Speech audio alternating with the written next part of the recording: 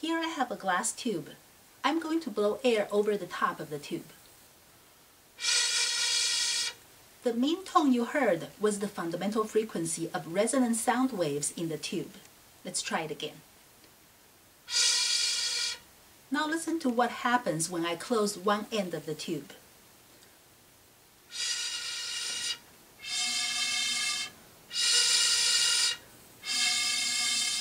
What happened to the tone? It became 1 octave lower, right? 1 octave lower means the frequency was halved. If it is 2 octaves lower, it means the frequency is halved and then halved again. In any case, closing one end of the pipe caused the fundamental frequency to become halved. This tube is 35 centimeters long. When both ends are open, the tone is similar to the B above middle C.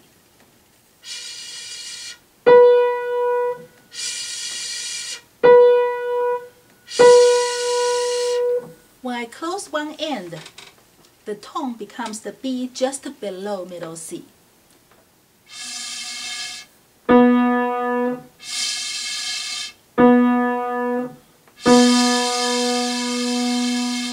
Let's first look at the 0.35 meter long tube with 2 open ends.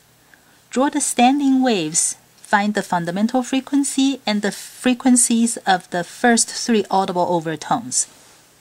When I blow air at one end of the tube, the wave travels down the tube. When it reaches the end of the tube, even though the end is open, part of the wave gets reflected.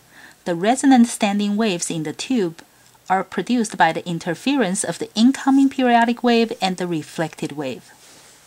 At an open end, because the air molecules can oscillate in and out, it is an antinode. Therefore, if I draw standing waves in the tube, I should have antinodes at both open ends. For fundamental frequency, I have to fit the least number of loops in the tube.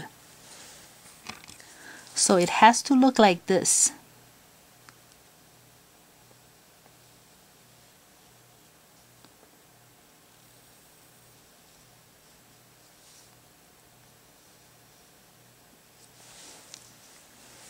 The next resonant frequency will be like this.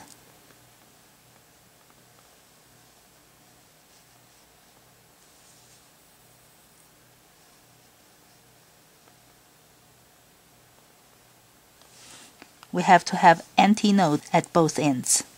And that's one node, and there are 2 nodes over here. And the next one,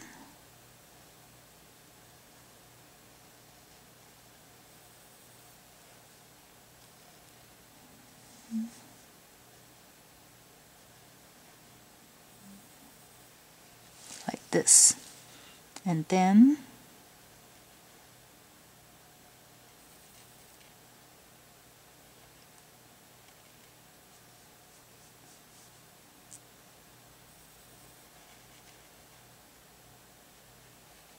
like that.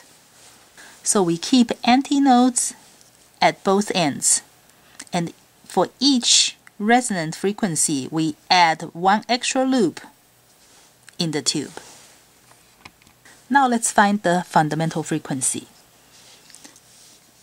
In this tube there are 2 half loops, which means a total of 1 loop. That means in this 0.35 meters, there is 1 loop. And if you remember, 1 loop is always half a wavelength. That means 1 wavelength will be 2 times 0.35, 0.7 meters. So we have the wavelength of this fundamental frequency wave, but we want the frequency. How can we find the frequency if we know the wavelength? Which equation relates these two?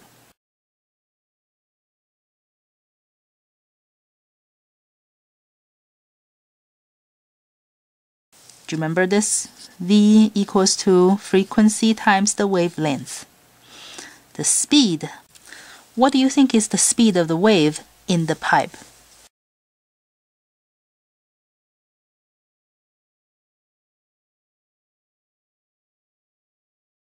Inside the pipe, we have air. So this is the speed of sound in air. If a problem doesn't specify the temperature, we just use the 20 degrees Celsius, which means the speed of sound in air is 343 meters per second. We're looking for the frequency, and we know the wavelength is 0.7. So this gives us a frequency that is 490 hertz. And this is the fundamental frequency. And this frequency is close to that B above middle C, which is 494 hertz. For the next audible overtone, we have half plus 1 plus half, 2 loops. And this one has the half plus 2 plus half, so 3 loops in the tube. And this one has 4 loops in the tube. We can also move this half to here, so we have 1, 2, 3, 4 loops. So this is very similar to the strings case. You have fundamental frequency has 1 loop, and then 2, 3, 4, 2, 3, 4 loops, which means then this will be just like the strings case. The fundamental frequency will be the first harmonic, and the 2 loops will be the second harmonic. Therefore, the frequency is 2 times the fundamental frequency. And 3 loops will be 3 times the fundamental frequency. And then 4 times the fundamental frequency. Now let's look at the 0.35 meter long tube with one closed end. Draw the standing waves and find the fundamental frequency and the frequencies of the first 3 audible overtones. At the closed end, the air molecules cannot oscillate in and out, so it is a node. Therefore, if I draw standing waves in the tube, I should have an antinode at the open end and a node at the closed end. For fundamental frequency, I have to fit the least number of loops in the tube. So it has to look like this.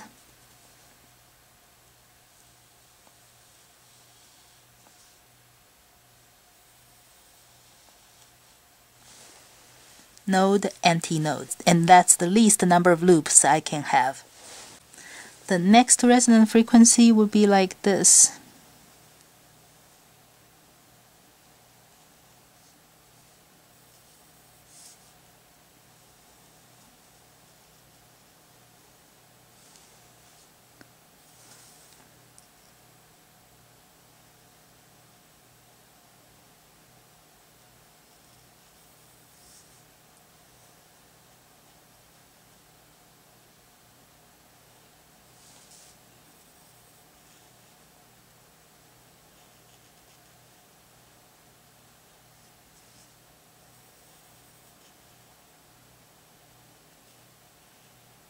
All of those have nodes on one end and antinodes on the other end.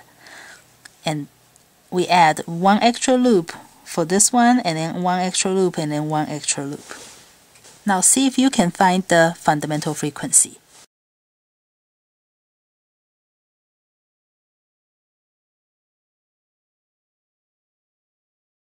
In the 0.35 meters, there is 1/2 loop.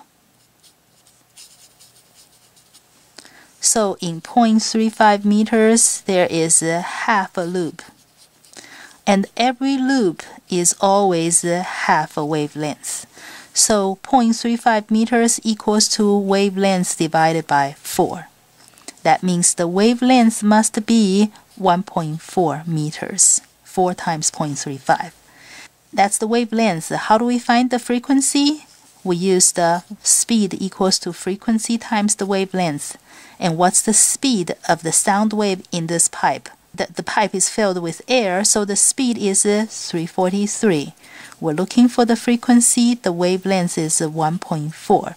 So the frequency, the fundamental frequency, would equal to 245 hertz, which is half the frequency of that fundamental frequency. That's why when I closed one end of the pipe, the frequency becomes halved, which means it's 1 octave lower. the first audible overtone. In here, I have 1 loop plus half a loop. So it's 1.5 loops, which is 3 times half a loop. 3 half loops. And this one has 2.5. So it's 5 half loops. And this one has 7 half loops. So the number of loops we fit into the tube changes by a factor of 3, 5, and 7. If we get 3 times the number of loops in the tube, that means the length of a loop is 1/3 the length of that. That means the wavelength changes by a factor of 1/3. That means the frequency will have to change by a factor of 3, because the speed of sound in air has to be the same for all of them. So the frequency has to be tripled, and that means 5 times and then 7 times. So the frequency for the first audible overtone is 3 times the 245 Hertz, and then 5 times the 245 Hertz, and then 7 times the 245 Hertz.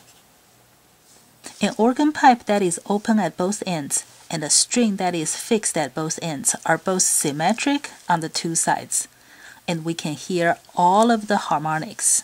First, second, third, fourth, first, second, third, fourth, etc.